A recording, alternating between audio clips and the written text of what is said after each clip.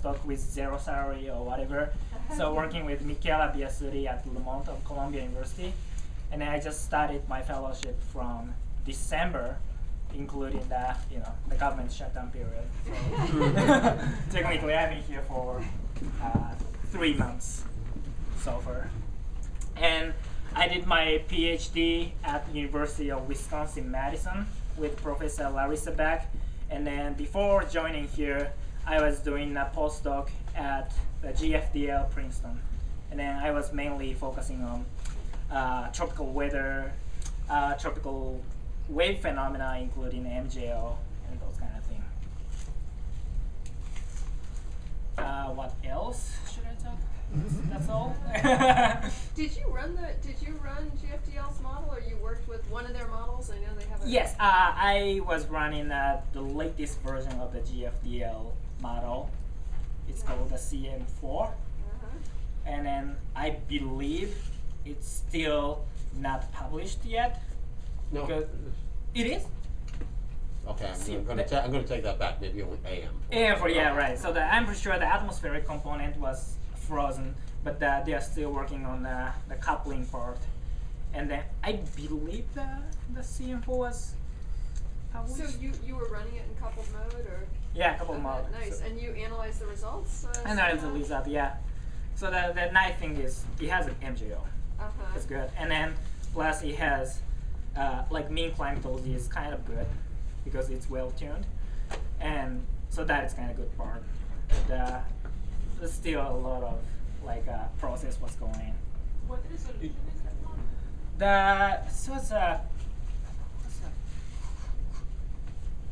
What's the resolution? It's pretty high. Quarter degree. I think the quarter degree was the atmospheric component. That's if I. Really? Wow. Yeah, it's at least less than one degree. 0.5 degree, or I think 0.5 degree could be that. Do you know whether that model makes tropical cyclones?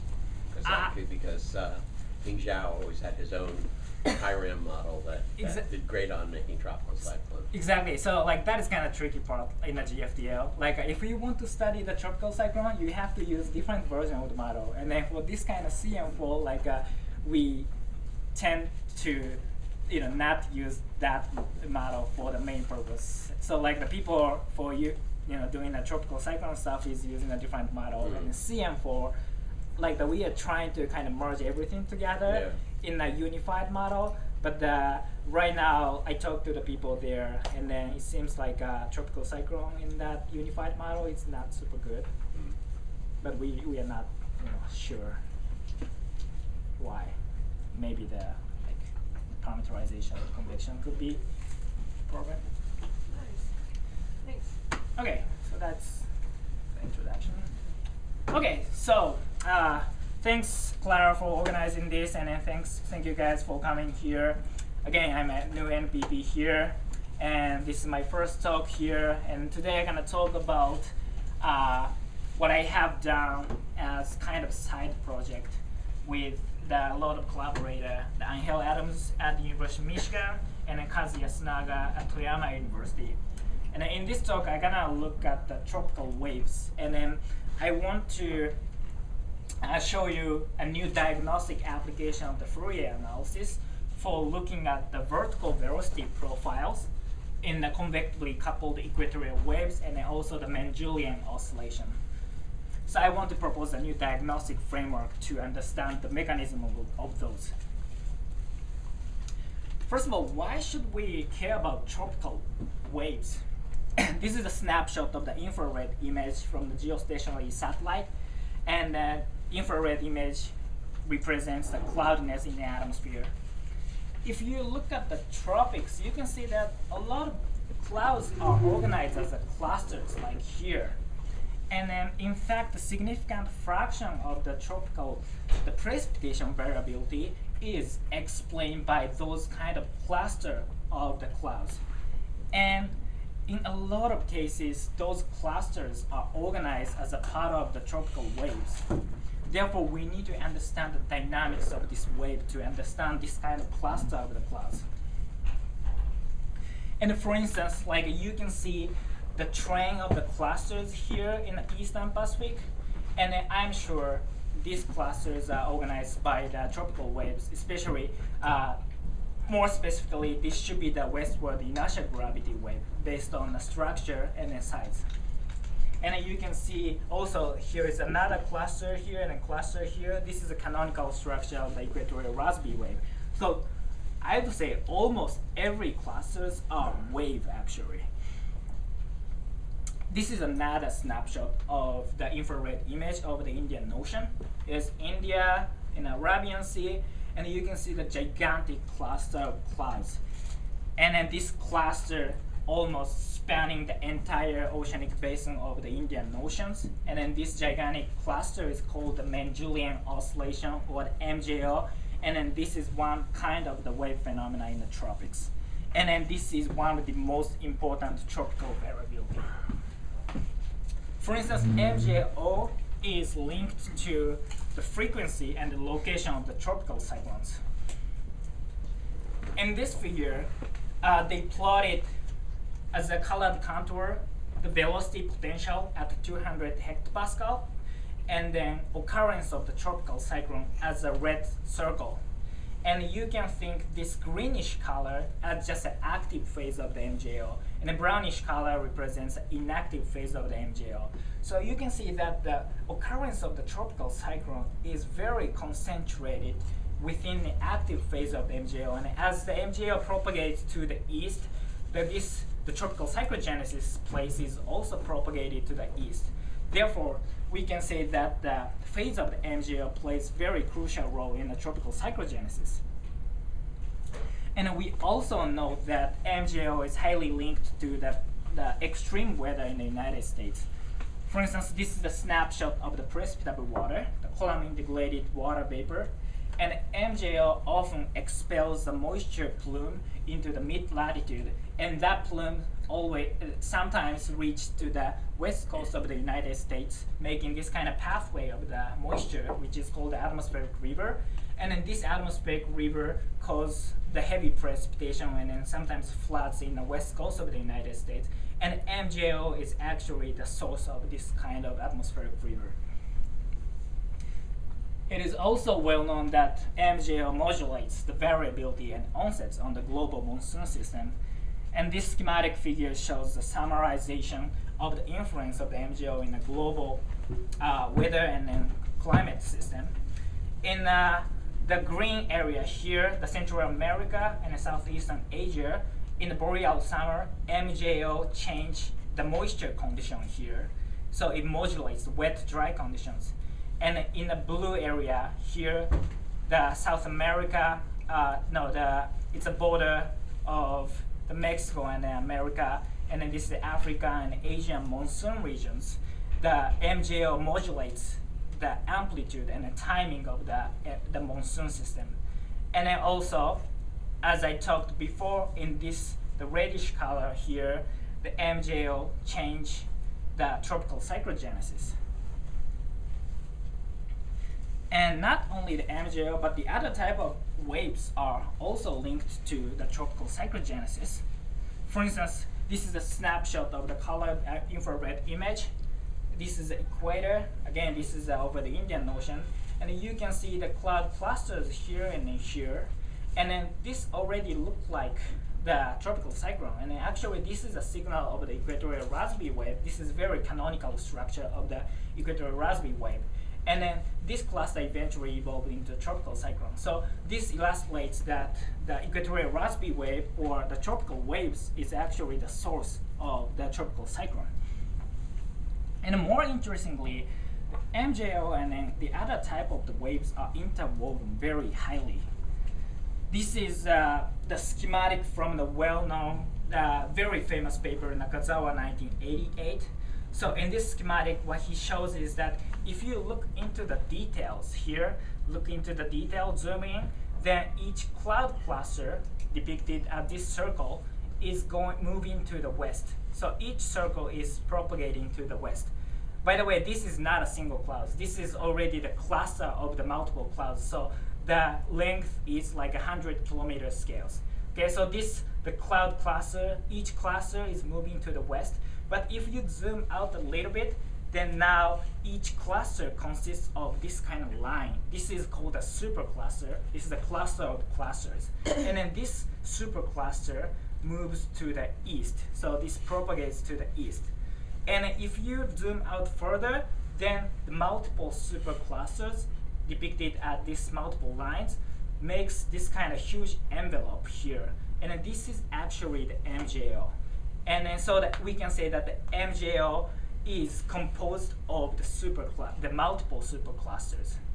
Therefore, like if you want to think about the details of the MJO, we cannot separate this kind of wave because this kind of supercluster. By the way, this supercluster is actually the Kelvin wave.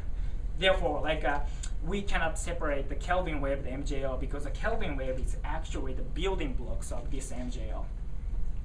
And then very recently, the Kikuchi et al. 2018 shows that in the dynamo field campaign, MJO, there are a couple MJOs happening in the dynamo field campaign, and then by using the wavelet analysis, they actually showed that that those MJO in the dynamo field campaign are composed of slowly propagating Kelvin wave. Therefore, they using the observational evidence that the slowly propagating Kelvin wave is actually the building blocks of the MJO. You mentioned that the waves cause the precipitation, right? Should we be thinking of that as a one-way thing, like if there's a wave and it's dry, or should we be thinking of it as potentially a two-way thing or an unknown, or? It's very interactive, so of course the wave is interactive, the clouds within the wave, and then. So we should be thinking of it as kind of a two-way thing. Yeah, two-way thing. things. So does that imply then that the convection is also influencing the wave? Yeah, yeah, exactly. Okay. So convection is influencing the waves, and then also the wave also influencing the wave. And and that's true for all of the waves that you mentioned? Yeah. So at least all these kind of tropical waves, we have this kind of interaction. You can get the other kinds of tropical waves in a dry atmosphere, but the particular propagation characteristics of the waves will be influenced by exactly clouds and convection. Yeah. So if you can make the atmosphere completely dry, then we can have this kind of waves, but the propagation speed is completely different, and then so this is very specifically just the speed or the amplitude? I don't know about the amplitude. It just at least there's a speed. Okay. It's different. So wait, MJOs as well? There is no MJO in the no, that's actually the point, right? That you get these slow Right. things when the convection couples. Yeah. I know one guy who said that he ran a dry model, and then he said that is there is a signal of the MJO in his dry model. Really? Yes. But it wasn't in what Matsuno published back in 1966 or whatever. Yeah, right? he said that I forgot the name. Turik, the guy who was working with Brian Mapes, and then he's in. Oh yes. Yeah. Oh yeah. Yeah, but I haven't seen his publication, so Yeah. I saw in the talk, but. Interesting. Okay, so this is kind of the main motivation why we should care about tropical waves, because tropical wave explains a lot of tropical precipitation variability, and then it's also linked to the high impact weather and climate phenomena, and then also those two MJO and then a lot of different type of waves are interwoven. But nevertheless, in spite of its importance, it's notoriously difficult to simulate those waves correctly in a GCM. And this is the main reason why we should care about the tropical waves. And is there a leading reason for why it's so challenging? No idea. I think the main reason could be the convective parameterization, but Okay. there are a lot of intercomparison projects, and then they use a different kind of convective parameterizations, and Okay. but they all already shows that still the waves are missing. And we can tune some parameter to enhance very specific type of wave, but it deteriorates everything. So then, therefore, a global cloud resolving model gets them all? No, I don't think so. If the mean climatology is kind of correct in a global cloud resolving model, should be good, but at least the Nikon, the Japanese highest the model, the motivation is that, right? Like running the Crosby model to simulate those kind of thing, and then what they found is like they screwed up the climatology completely. So it's hard to tune one of those. Yeah. I have a question about that though, because hasn't Dayon done some kind of work showing that those models that tend to produce those characteristics of the MJO that are desirable also tend to exacerbate underlying climatological biases? So there's somewhat of a tension between the two. So it's not obvious a priori to me that the better the climatology, the better the MJO. Yeah. But sometimes they work. Right, exactly, right. And then that is kind of like a trade-off usually people talking about. Like Dae-Hyun Kim is talking about, like if you want to have the nice MJO, usually you have to deteriorate the mean climatology. And he showed that's pretty robust. It's pretty robust, right? yeah, right. But you then want a very specific way. If you turn the like the entrainment parameter, then you have the enhanced MJO, but usually it deteriorates the mean precipitation completely, like screwed up. So that is why we want to have the nice climatology first, because that's the highest priority. But at the same time, we want to simulate this kind of variability. So we want to have this kind of waves, but we don't know how to do that. Okay, so this is the main motivation of this study. Again, like GCM has difficulty in simulating the tropical wave phenomena. However, at the same time, like there have been so many theoretical papers, like since if you trace back to the 1960s, Jules Cherney's the original paper, or you can trace back to the 16th century's Laplace original paper, and then since then, like there's dozens of theoretical papers, but still we don't know how we can like extract the meaningful physics from the theory in such a way that we can apply that kind of theory to the GCM to modify that. Therefore, like in this project, we want to, first of all, as a first step, we want to propose a new like common diagnostic framework, which could be applicable both to the theory and then GCM results, so that like we want to compare the theory and GCM to extract some kind of like meaningful physics from the theory. That is the main motivation of this project. And for those who are not familiar with the wave diagnostics, I can quickly go over how we can extract the wave signal, tropical wave signals people usually do. And I'm gonna quickly explain how to read and make so-called Wheeler-Lattice diagram. And if you are familiar with this kind of concept, like this is kind of good timing for check your email or whatever. Yeah. Okay, so generally speaking, we can categorize the wave structure into two ways: the symmetric type of wave and anti-symmetric type of wave about the equator. And then this is the example. This is the example of the symmetric type of wave. You can see the cloud cluster here and then here, located around the equator in a symmetric way. Yeah. That pointer is not working. Yeah. Yeah, right. Green plus like a yellowish. There's one on top of the heater. Oh, you're right. Thanks. Actually, the funny thing is when you shine Oh, yeah, the screen, okay. it bounces off the wall the other side. That's where it should exactly. That's not as though I was. Okay, this is good. Yeah, this is classic one. Yeah. So we have like a twin vortices here. This is located in like a equator, the symmetric around equator, and then this is a symmetric type of wave, and then this is anti-symmetric type of wave. You have the cluster here and an open space here, and a cluster here and an open space here. So this is aligned in an anti-symmetric way. So first of all, we need to decompose the time series into the symmetric component and anti-symmetric component. That is the step one for the Wheeler-Lattice diagram. And then for each symmetric component and anti-symmetric component, we're gonna take the two-dimensional Fourier transformation. And then now the time series as a function of zonal wave longitude x and then time t is converted to the Fourier coefficient, capital A, as a function of zonal wave number k and a temporal frequency n. And usually people plot this A square as a function of zonal wave number and a temporal frequency, and then this is called the power spectrum. And then this is an example of the power spectrum of the cloudiness data for the anti-symmetric component and the symmetric component. And then in this plot, the x-axis is the zonal wave number. This is a positive here, and then this is a negative here. And as you go outside, the absolute value of the zonal wave number increase. That means the spatial scale becomes smaller and smaller. And the y-axis here is a temporal scale. It's a frequency. As you goes up, it becomes like the frequency becomes going up. Therefore, the temporal scale becomes shorter and shorter, or periodicity becomes shorter. Can you explain, Kuni, are you operating on an Eulerian grid point, or are you operating, and also have you collapsed everything, or is this just like to be considered as values on an equator where you have symmetric and anti-symmetric So what we do, power, or? what we do is, first of all, like at each the latitude, we have the x and the time series, right? And do you need the whole? Yeah, we need the whole entire. Okay. From 0 to 360. Okay, got it. So this is at a latitude band? Yeah, at latitude band, and then finally what we're gonna do is average out all latitude from the minus 15 degree to 15 degree.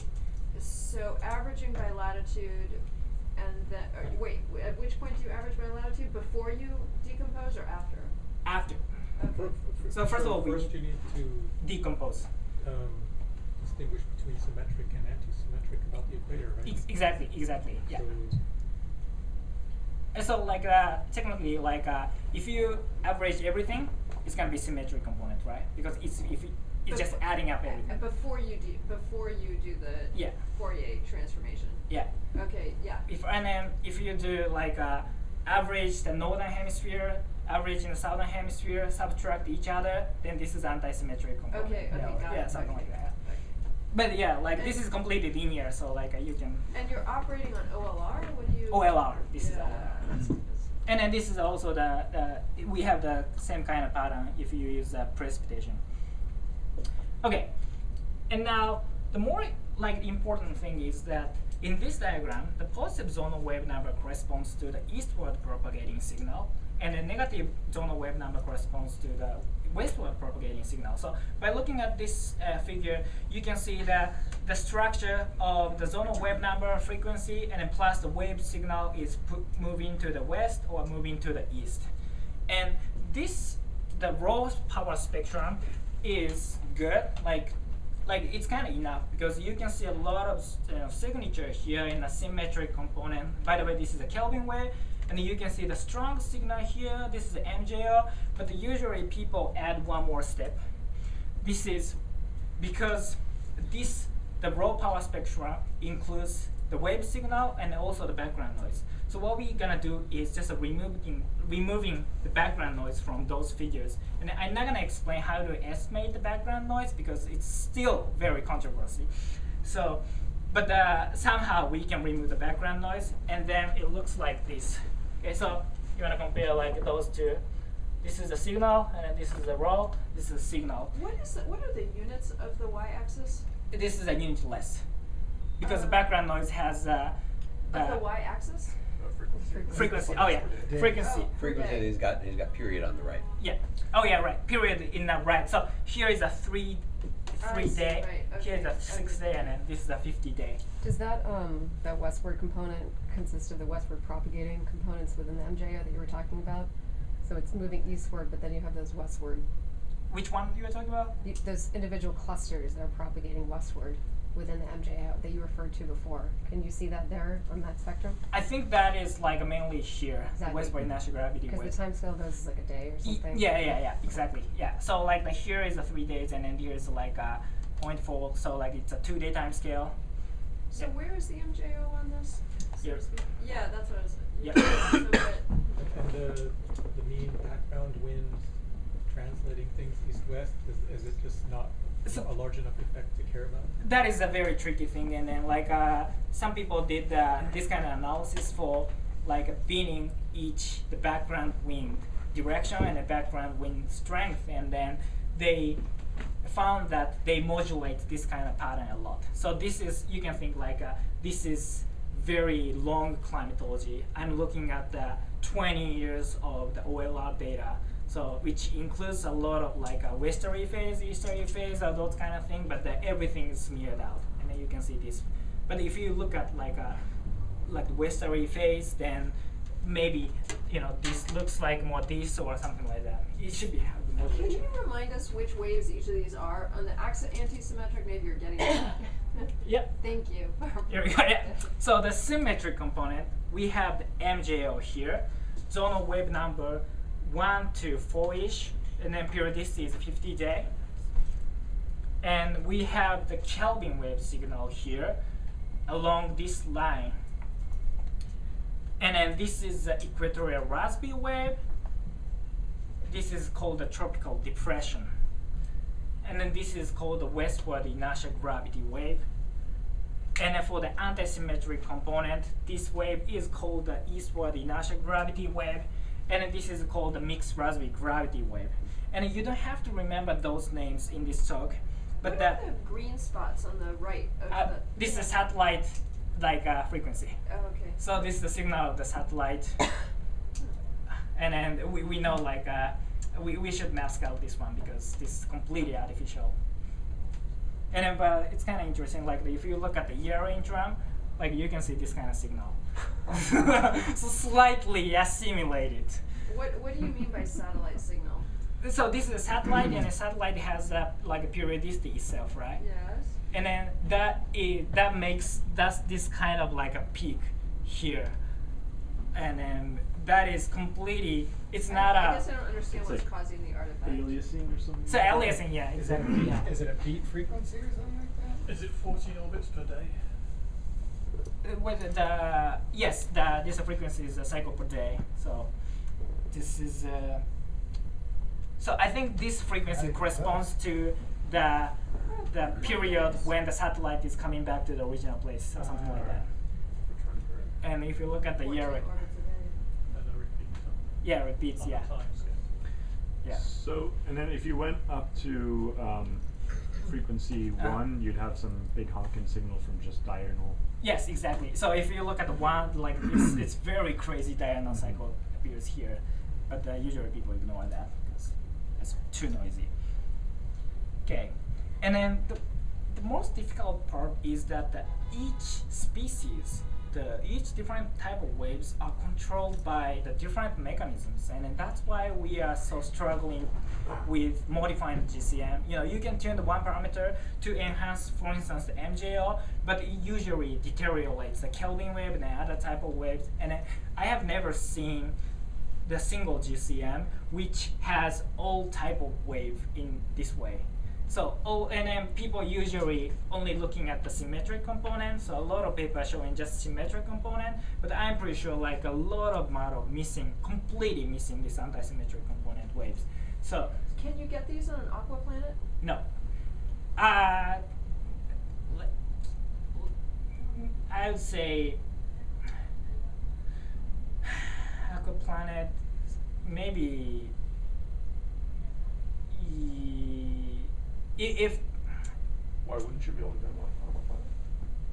because like some people think like the MJO is due to so you have to make the zonal asymmetry somehow to make the MJO, but like other people say that we It don't appears on the symmetric side though. zonal. No, it's zonal. Oh, I see.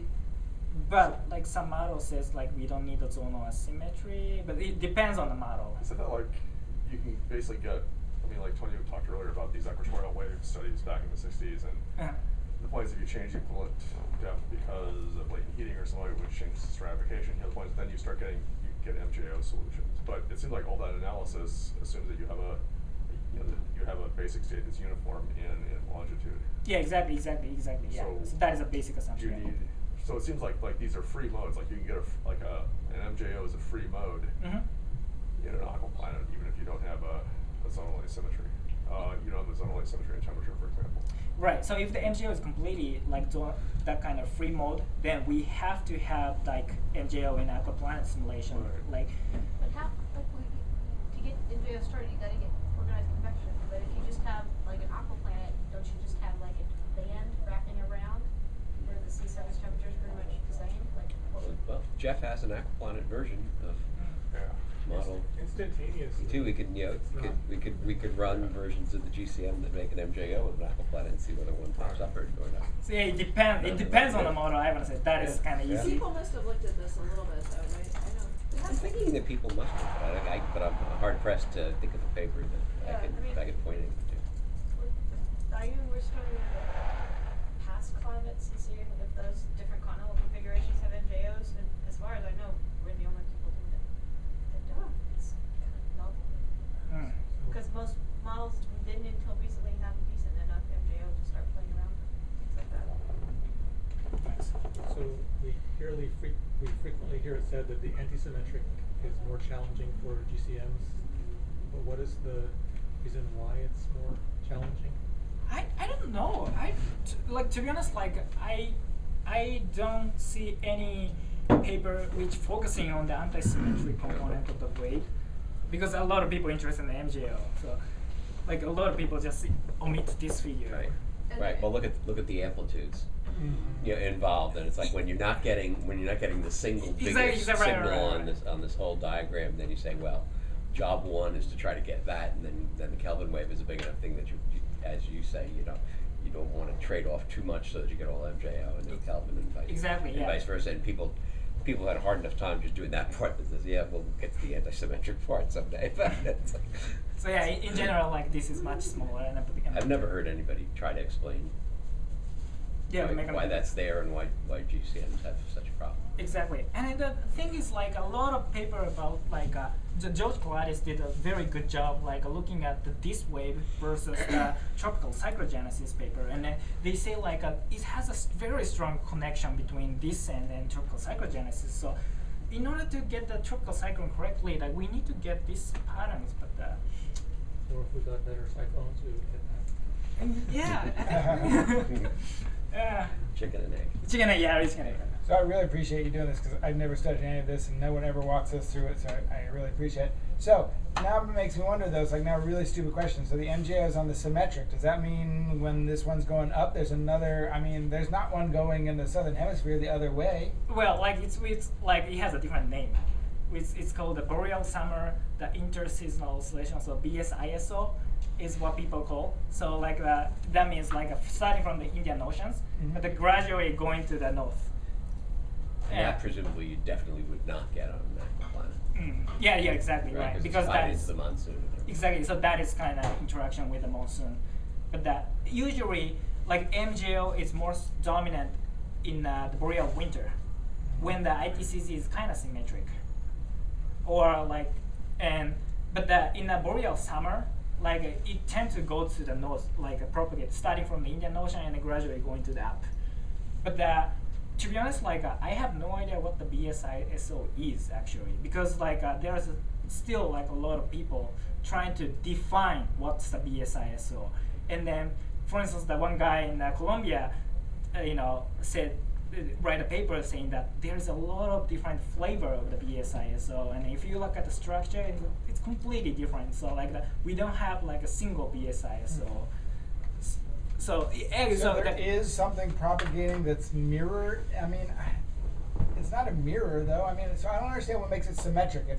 I thought symmetric. It's the highest amplitude on the equator and decays away from the equator. And decays away. It's moving essentially, through the equatorial region, and its amplitude is decaying on either side, north and south. Whereas the antisymmetric mode, you got a Rossby wave on this side, and something else on that side. Yeah, right.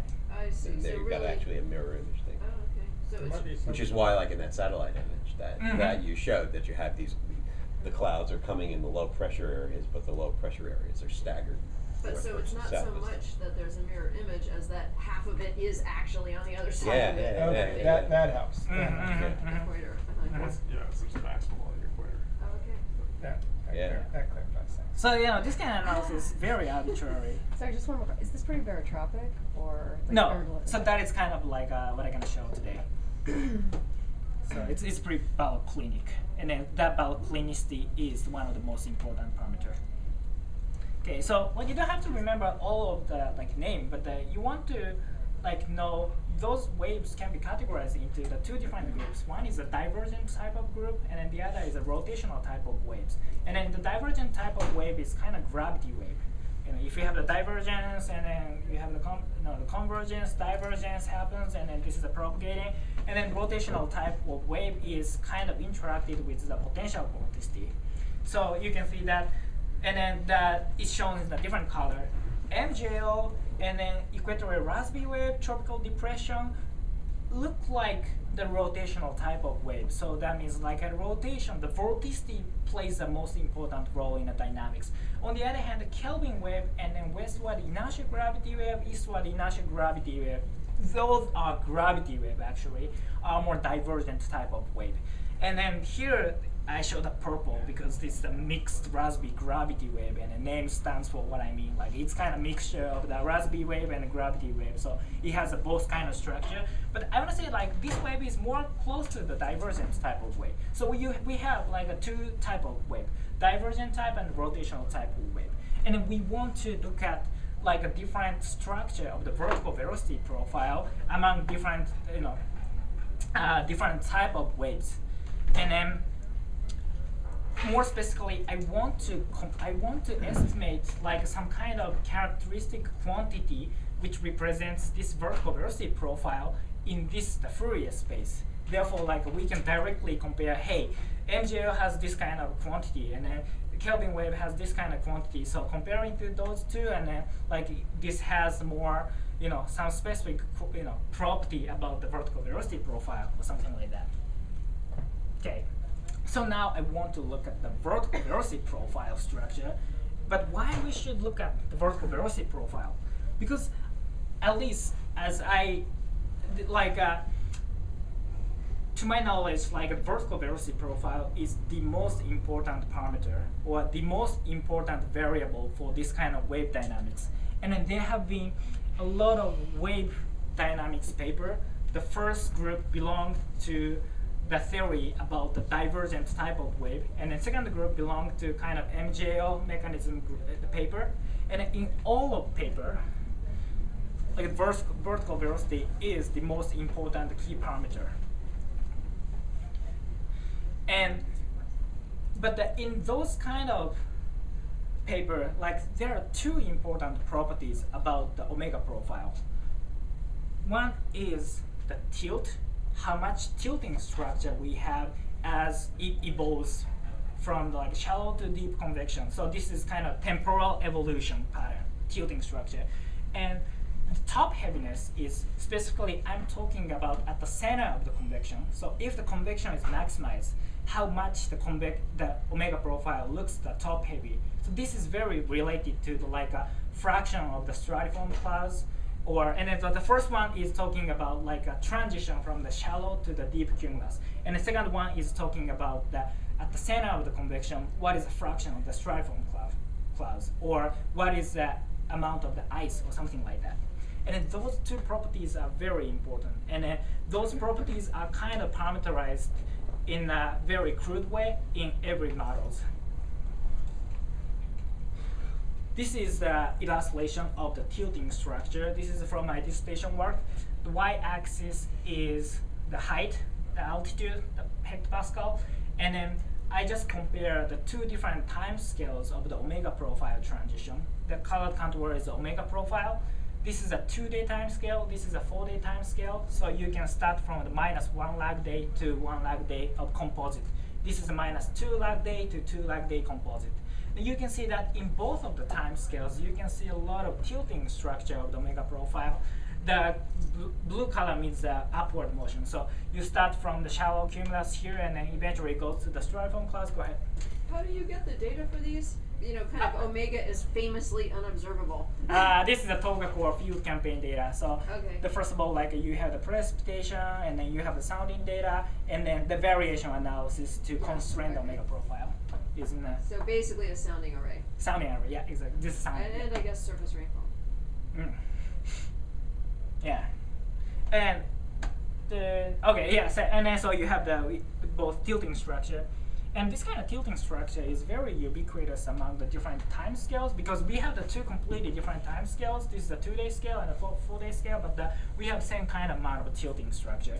And this structure is observed in various time scale and the temporal, the spatial scale. And then this was pointed out by Brian Mapes.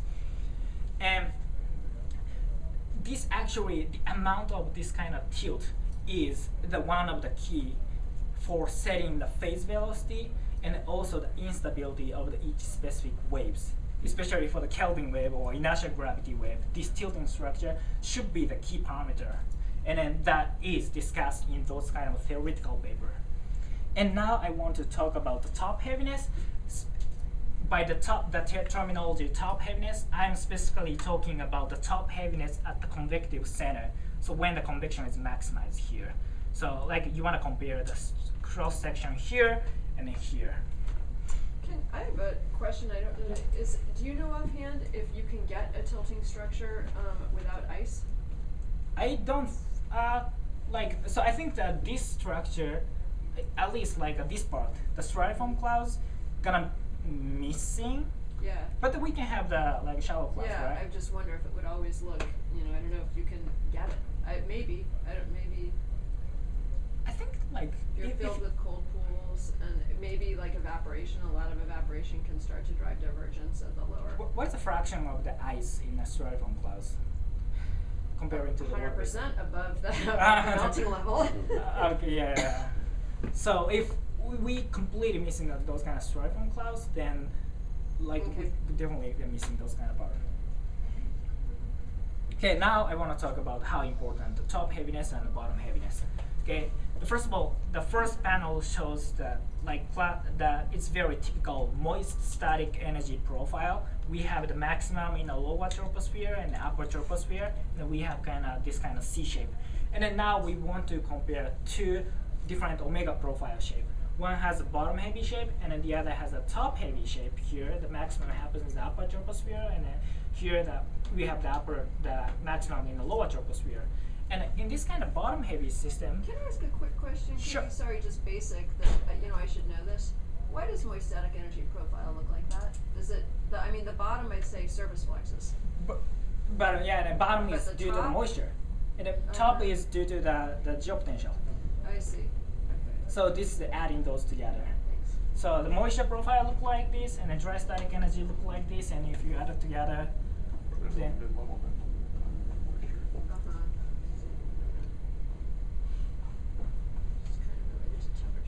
So temperature is just controlling the moisture, but not the geopotential. Anyways, thanks. that is kind of like asking why the moisture profile look like this kind of. Okay. Like my question is, and I have no idea. I think it's temperature. Yeah. Okay. Yeah, like the Yeah. So even with you have uniform temperature, you're still going to get a decrease in moisture. Yeah, that's right. Mm. Oh, right. Okay, so in this kind of bottom heavy system, we have the convergence d omega dp happens here in the lower troposphere, where the moist static energy is poor, rich in the lower troposphere, and then the convergence happens here, and then divergence over here tend to happens in the here, where the moist static energy is poor in the middle atmosphere. Therefore, in this kind of system, you import the moist static energy rich air from here, export the moist static energy the poor air. Therefore, in this system, net import of the moist static energy is happen. Therefore, as the convection happens with this kind of profile, you have the more import of the moist static energy. That enhances the further convection, and then that enhances the further import of the moist static energy. So that is kind of positive feedback between the convections and then also the moist static energy. And then on the other hand,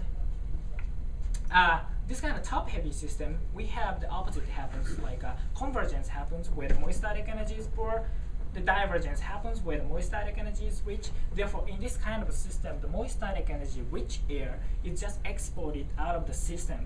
Therefore, in this system, net export of the moist static energy happens, and then which leads to the decay of the convection. Therefore, we can usually say that this kind of bottom-heavy system is more unstable, and then this is characterized by the quantity called the gross moist stability. And then this corresponds to the negative gross moist stability. This corresponds to the positive gross moist stability. And then this kind of system is more stable.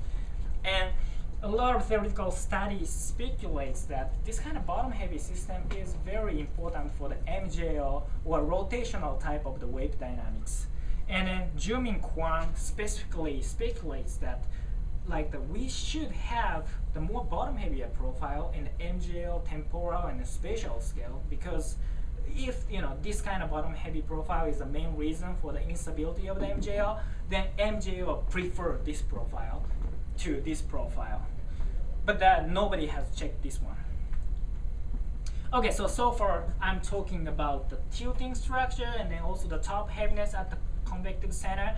But those again are related to the cloud microphysics. This is talking about the transition from the shallow cumulus to the deep cumulus, and then this is talking about the at the convective center the fraction of the stratiform clouds, or like the ice condensation. And now again we have the rotational type and the divergent type of wave, and then in this plane, like we want to answer this question. First of all, how much of the tilt we have like in different type of waves. And the second question we want to answer is how top heavy or bottom heavy omega profile is for each specific type of waves. And then do we have like a different like a structure? And then for analyzing those kind of things, like we have to define the quantity which represents the top heaviness and and also the amount of the tilt. And then which is very easily done using the EOF analysis. Usually, this is the EOF structure. The EOF1 is showing this bluish color. EOF2 is showing this reddish color.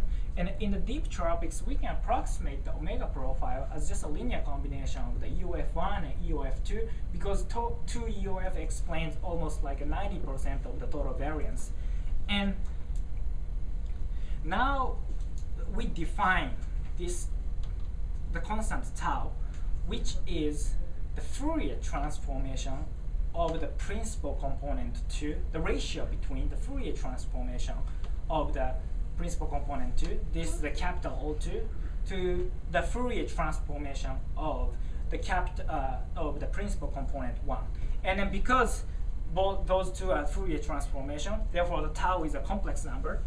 And then I'm gonna show you later that the real component of the tau represents how top heavy the omega profile is, and the imaginary component represents how much tilt we have.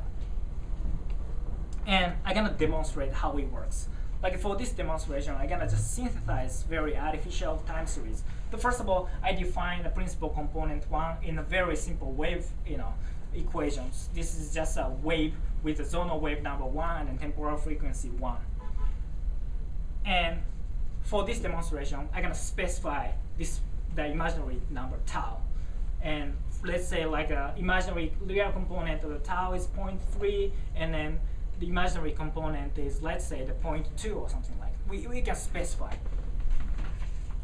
And then by definition, we can compute the principal component 2 as just a tau times the principal component 1. And by using this EOF structure extracted from the ERA intron, we can reconstruct the omega profile like this. This is a real component of the linear combination of the principal component 1 and principal component 2.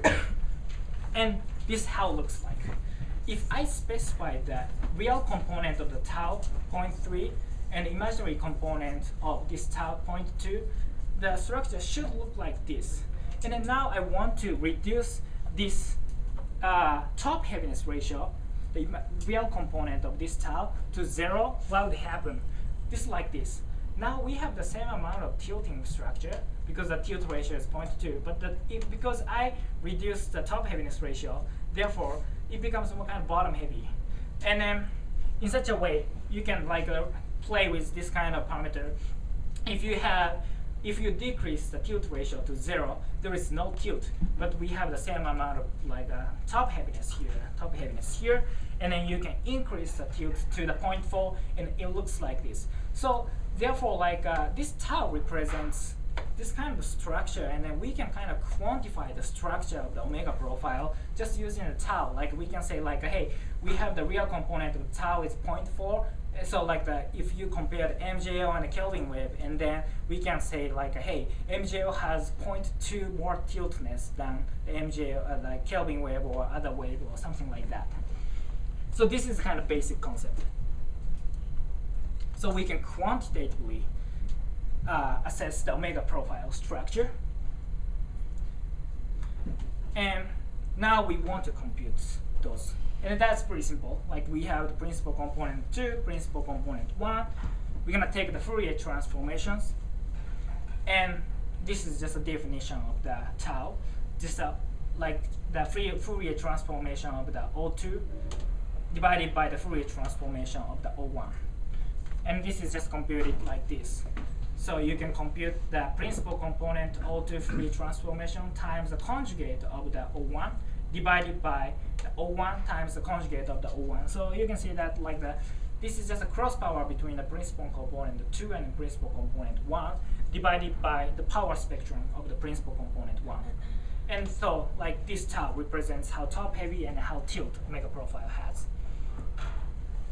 And now again, like this question, how much tilt we have in a different type of wave. So we can plot it for those kind of different quantity in this plane. So this is kind of like a plot of the tilting, the tilt first, tilt ratio. So this is the imaginary component of the tau. And for the anti-symmetric component, symmetric component, and the reddish color means more tilt. So we have like a Kelvin wave here, westward inertial gravity wave, and eastward inertial gravity wave here, more kind of divergent type of wave, has the strong tilt. But we don't have the tilt for the equatorial Rossby wave. Tropical depression may be a little bit small. MJO is just a kind of continuous from the Kelvin wave to here.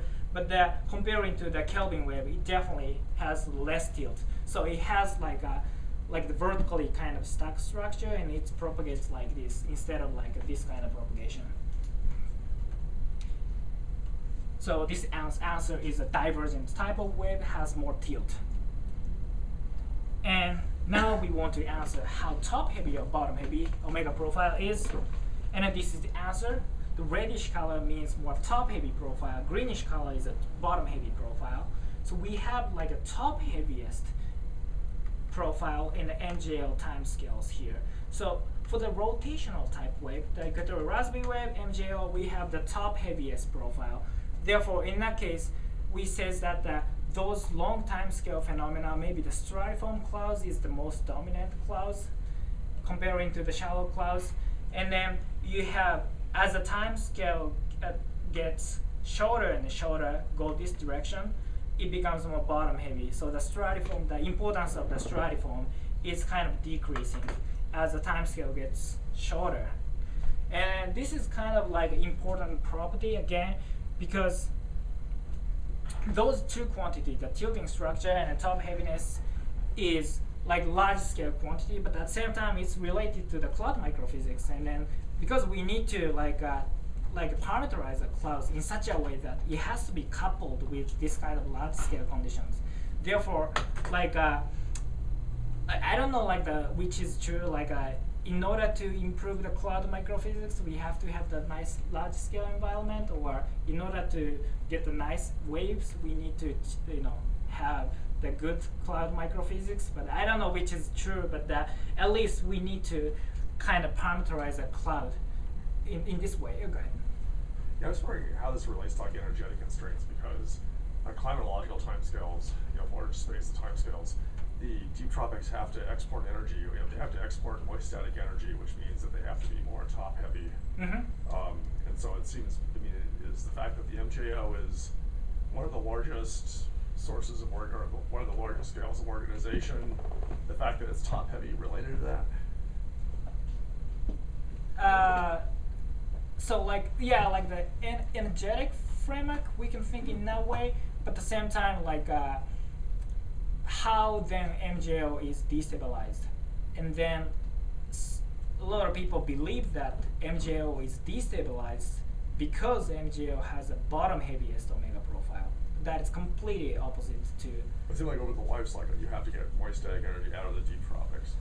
I feel like if they were to, if you didn't have any ice and it were impossible to have something that's top heavy, you'd still get energy out of the tropics. Right. Yeah, but so somehow, that yeah. with that by extension, that means that if you were always bottom heavy, you'd still have to ultimately export. So I think that means the moist static energy profile would be different.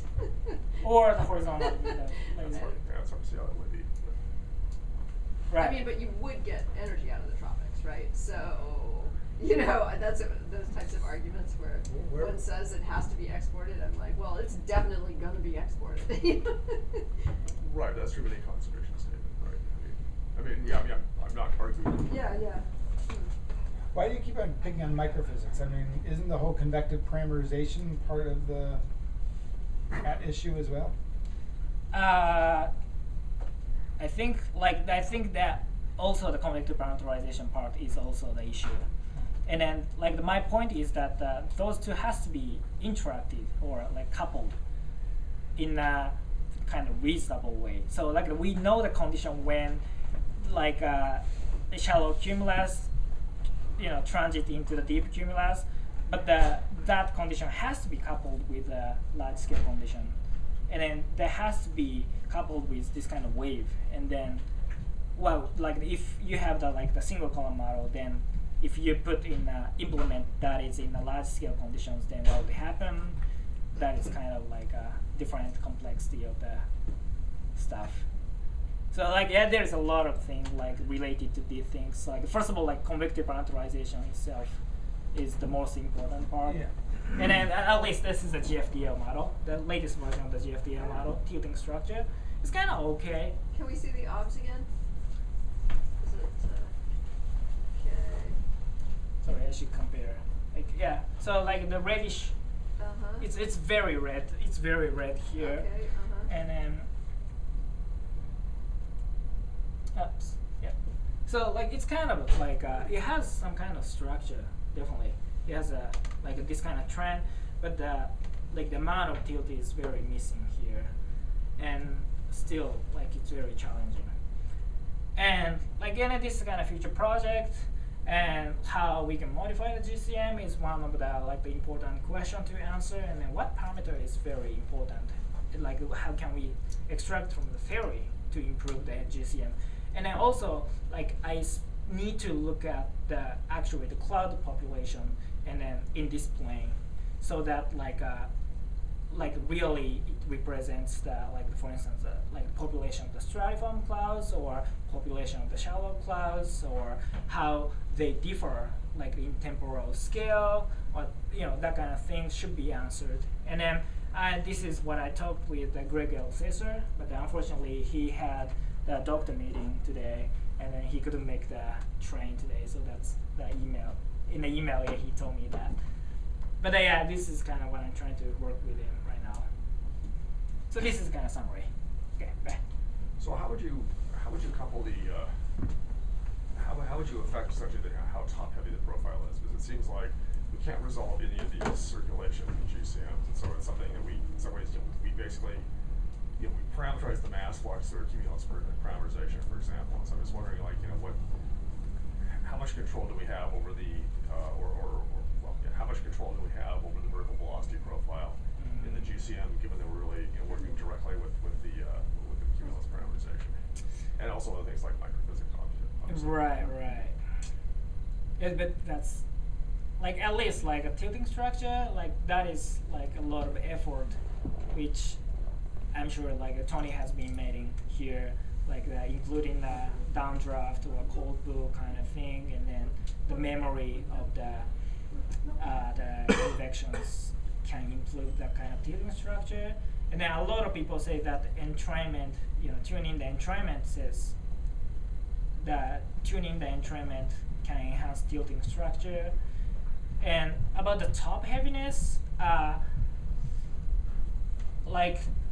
know some people do the analysis changing the ice part in the cloud microphysics to enhance the latent heating in the upper troposphere. That kind of modulates the profile, but that is kind of tuning things instead of a fundamental enhancement of the parameterization. So I still don't know how the clouds are interacted with the large scale condition in this way. Right. So you associated top heavy with stable and bottom heavy with unstable. So in other words, does stable mean just propagating not amplifying, and unstable means Growing. amplifying and not That not But I necessarily don't, can I just make maybe a small tweak to, I think, not stable versus unstable, but destabilizing versus stabilizing. yeah, right, yeah, right. Tendency. I think, yeah. But like Namely converging moist static energy or diverging it. exactly. Yeah.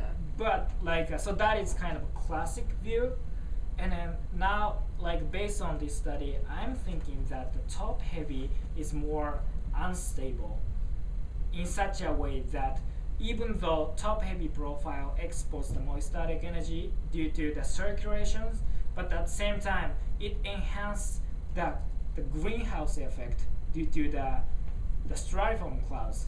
And then maybe my speculation is that kind of effect exceeds this kind of stabilization effect due to the circulation. So if you have to compare two effects, the radiation and the circulations, and then people like in the previous study, people think like, hey, radiation we have constant, so we don't have like it's completely fixed.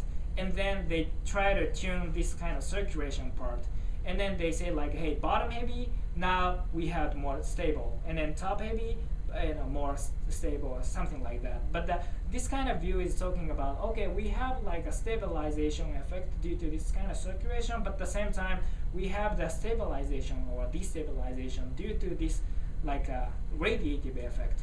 Which is literally a change from of the moist static energy profile from time step to time step, from radiative flux divergence and surface fluxes. Yeah, right. Yeah, exactly. So it should be appeared in the it's always hard to tendency think of about that for me, because it's happening in a Eulerian reference frame on some level, and if there is such a thing for a whole profile.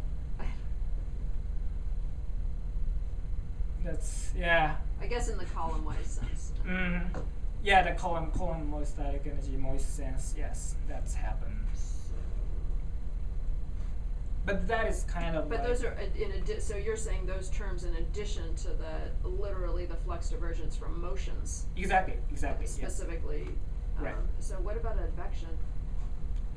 You mean the horizontal advection? Yeah. I would say. That is very tricky part. Like Yeah. I have no idea. It's very. I would say that is a random noise, but it seems like not random noise.